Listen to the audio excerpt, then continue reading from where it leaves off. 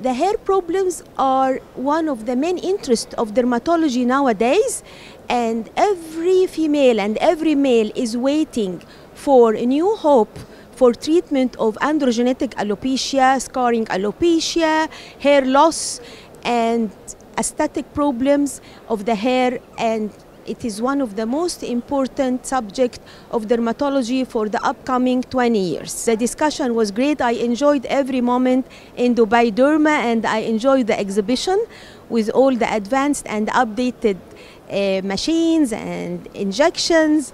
So I wish more and more success for Dubai Derma for the upcoming years.